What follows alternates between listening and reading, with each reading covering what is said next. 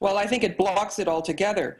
In 1996, I went to I called it the Scientists Conference in Portland, Oregon, and Zachariah Sitchin was there.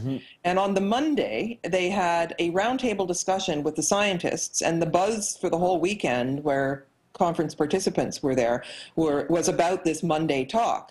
And for some lucky reason, I was invited. And the whole thing was that these scientists had never sat down and spoken to each other. They basically publish in a vacuum and in a peer-reviewed journal, and people make comments academically, but they didn't talk to each other. So the first part of this conversation was, what are we going to discuss? And thankfully, they decided they were going to discuss dating methods. And I've always had an issue with that, because carbon-14 dating is notoriously wrong, easily contaminated, but doesn't go back very far. And the older something is, the less reliable carbon-14 dating is. And in fact, now we've got an anomaly going on with the new sunspots and going into the new energy fields. It's making carbon-14 dating even worse and making things look even younger.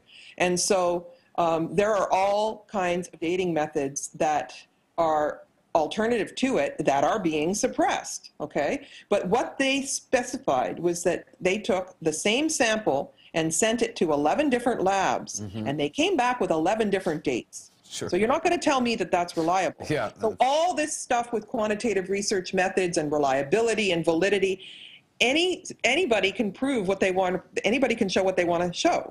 It's shown that a hypothesis from a scientist gets the answer that they're looking for. There's some and great work reasons for that in terms of quantum physics. I was going to say the work the Institute of Noetic Sciences and Dean Radin have done around that, and looking back actually at some experiments that were conducted, and now understanding a lot better what you just articulated, which is the variable of ego, which is very rarely, if ever, included in the data, of essentially wanting to replicate the answer that you're looking for, is probably responsible for 90% of the results we've had through the scientific method, quote unquote. And now, as we understand more about quantum physics, beyond that, we understand that the observer actually affects the experiment. Right, and if the answer doesn't fit the paradigm that they're promoting, they throw the material out, they throw the study out, and they throw the professor out and silence them. Yes. And the whole thing is an agenda to keep their story going. Well, that's not science. No, it's more dogmatic than religion, actually, as a matter of fact. And that brings, I'd like to know from you, because again, there's, the standard answer about how old the pyramids are seems to be around 5,000. This is kind of the areas that you hear, and it seems to have been revised. I know Dr. Robert Boval has done a lot of work around this. But when people ask you, Dr. Carmen Boulter, how old do you believe not only these pyramids but Egyptian culture is? What do you tell them? Well, I actually like to avoid that question because you can't prove it. And I have a hunch, and I have my reasons for having that. It's also connected to past life memories. And I know that the pyramids, the platforms that the pyramids are on, were there long before the pyramids were there. And that fits with the Orion constellation theory. But a date that I'm comfortable with, personally in myself, 50,000 years ago. Yeah, which is very relevant for a few reasons. One being what you've touched on a lot in your work, as well as in the Pyramid Code, as well as various interviews, that because if we understand the precession of the equinox cycle, this 26,000-year cycle that people have been talking obviously a lot about these days as we sort of contemplate 2012, if the pyramids are only 5,000 years old, then it's impossible to say that they were once in a golden age, and then cycled into what we are now, and we're cycling back, or something along those lines. This leads me to how you've talked about what the Egyptian culture was like at the time, that they were were in a golden age. They lived in understanding our interconnectedness versus the illusion of separateness.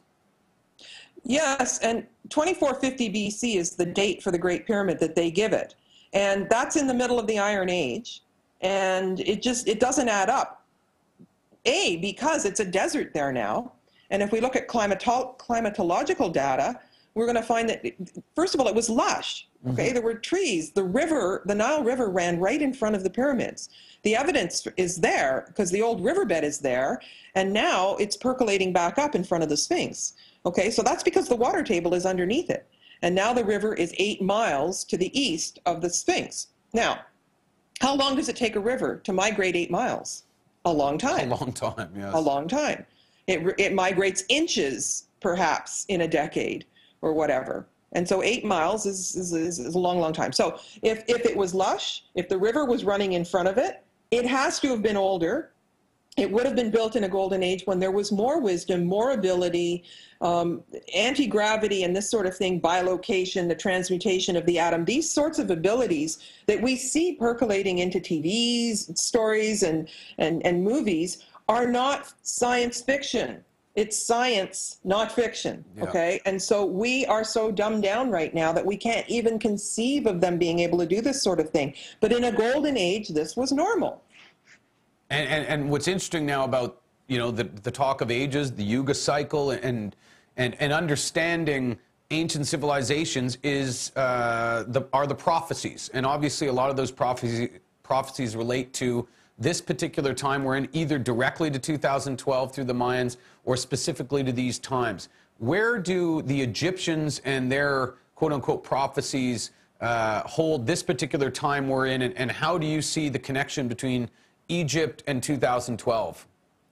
Well, thank you very much for that question, because the actual alignment that I've seen through Starry Night Pro, which is a whole map of the sky 100,000 years back and 100,000 years forward, has the exact alignment be at Giza, sunset, December 21st, 2012. Not 11 and 11 in the morning, not another year, not October 28th, 2011. And so the Mayans have a representation in Egypt. The Mayan calendar was known. Now, what this alignment is the bottom of the darkest part of the cycle, the Iron Age. Now, the Egyptians also have 5 different ages that they talk about. Amun is the dark age, and Heper is the dawn.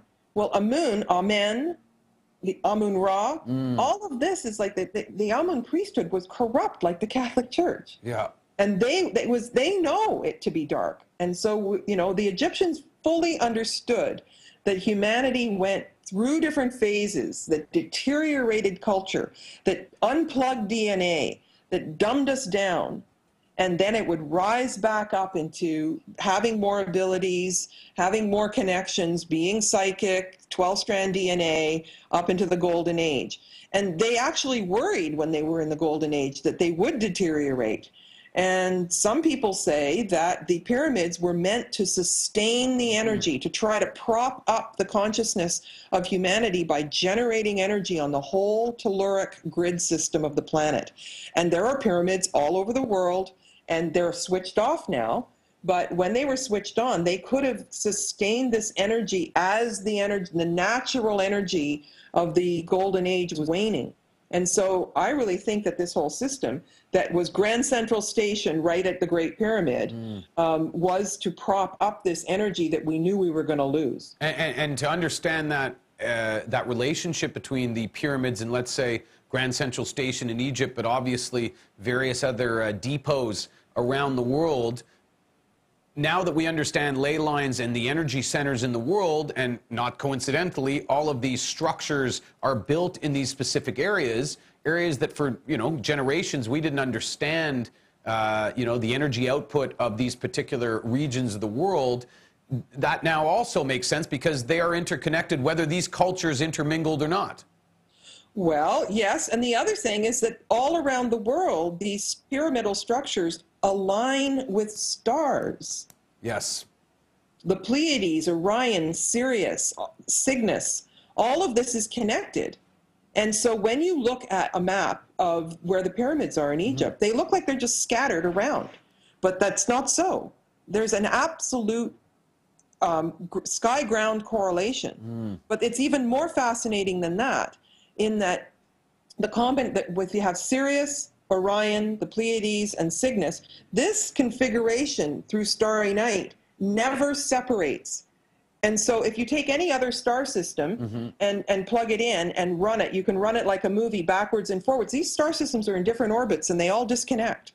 But those ones stay connected. So if you look at the ceiling of the Temple of Dendera, you see Isis, who represents Sirius, standing behind Osiris, who represents Orion, with his sword pointing up to the Pleiades and little stars on the ceiling. And that's because that's how the configuration of stars works. Now, how they understood that is even more fascinating. But you know what? We don't have to know how the television works to turn it on, or the radio. We don't know how it works. But that doesn't stop us from turning it on. What do, like, with this ridiculous level of astonishing evidence of a relationship to not only maybe even a greater understanding of astronomy and cosmology than we have now, certainly of geometry, certainly of math, and obviously we could get into engineering and other areas and energy. When you hear or talk to skeptics that say, that dismiss that, or at the very least try to marginalize it as, you know, something maybe we don't fully understand it, but it's myth or it's folklore. Okay, they seem to have an understanding. Like, what is their main argument? Like, how could you refute that level of evidence, I guess, is my question. Well, I have this little saying that faster can see slower, but slower can't see faster. And I'm talking about a vibrational level of, let's say, an angelic being is a very fast, fine vibration, right? And so what these people, I'm sorry, you're telling me is that they're dense. If they can't see something that's more refined, I actually don't want to hang out with them or even talk to them because they're not going to get it anyway. So I want to talk to people who've got the ears to hear it, okay? And so the idea that the pyramids were built by slaves whipping and rolling on, you know, these stones are 200 tons.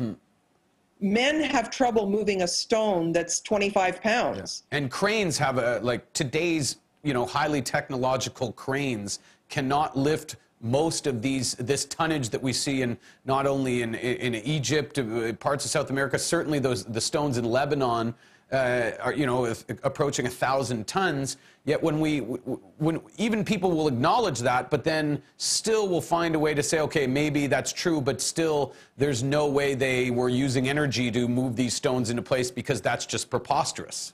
Well, what we're doing is we're looking through patriarchal lenses. You know, we think of slaves. We've got slaves. We are slaves, right? But the Egyptians didn't think of it that way. But there's two cases in point here. One is the pyramid at Abu Rosh, and the other is something like Machu Picchu. That Machu Picchu, the temples, are at 12,000 feet up in the air. Abu Rosh is a mountain with a pyramid on the top. So what the Egyptians did is they closed the door, there's no road, there's no way to get up there, and they want to just forget about it because the rocks would have to come up a mountain before they went up the pyramid. So it's bad enough and then they call it the Giza Plateau. Well, if you stand there, it's not flat. But the idea is to promote this thing, you know. But the other thing is if you were just putting the rocks and stones up with slaves and ramps and everything, where are the slaves going to stand to put the capstone on? And how long do these ramps have to be? And how much food would you have to produce? Now, when you look at the, however, 2.3 million stones, you would have to be setting one of these 60 to 200,000 ton stones, 1 per minute, 24 hours a day, you know, for 20 years. Well, where are you going to get, you know, the slave driver and the number of slaves, and they would hurt their back and they have to eat and people get sick, and, you know, it doesn't add up in any way, shape or form. And not only that, I said it before, not only do we not have the technology to build the pyramids today, we don't have the technology to take them down.